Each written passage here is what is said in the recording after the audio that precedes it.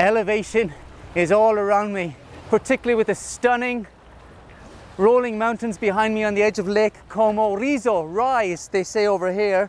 But I thought it would be very interesting to capture elevation with these steps on the edge of this jetty. So I've launched Close Shape on the Moasure app. By default, we've got a straight line.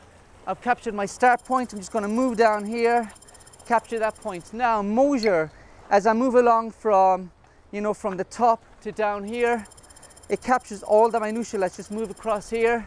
Point is captured. And there we go. As I move along, you can see that the lines, the drawing is drawn out on the screen with all the numbers. It's calculating as I move along the edge. I'm so glad, given that I'm living on the edge here, that I don't have to tax my brain, which is not very good at multitasking, and being able to measure the numbers, write them down. Things probably would fall in here, and try and draw out this measurement all at the same time. But Moasure does everything for me. I literally just have to place it down, but one foot after the other, and ensure that I don't fall into this place. Easy. I think it's facile. Easy over here. Anyway, just going to fast forward. Now when I get down here, you can see that we got water. It's splashing over the device, but it's waterproof. It's water resistant, so there's no need to worry. It still captured the point.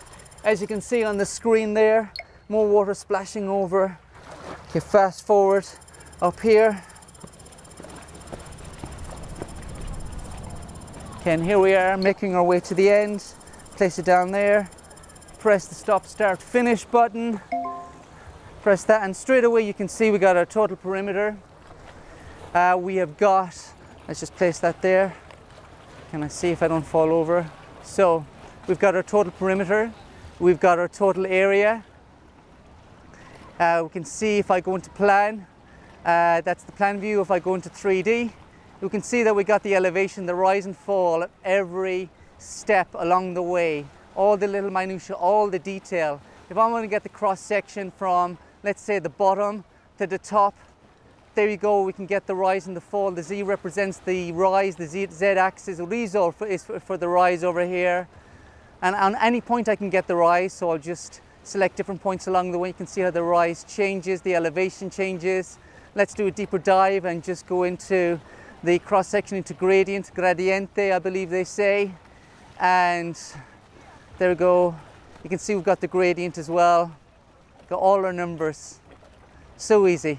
So that's how easy it is to capture something as simple as elevation, even if you are living on the edge in such a beautiful location as where I am now in Villa Erba, or Erba Villa, Lake Como.